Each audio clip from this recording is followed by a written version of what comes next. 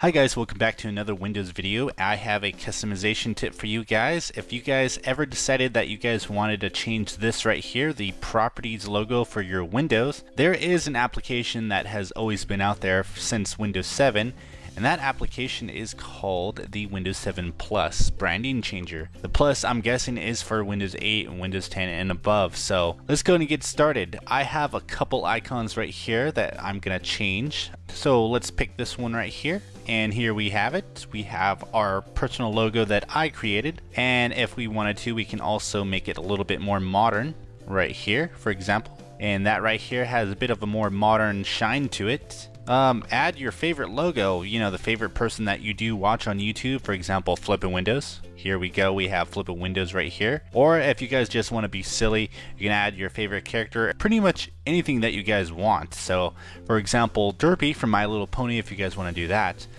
But if you guys finally decide that you guys don't want that, all you have to do is just restore, and it pretty much goes back to the stock version of the properties logo for the Windows edition that you guys do have.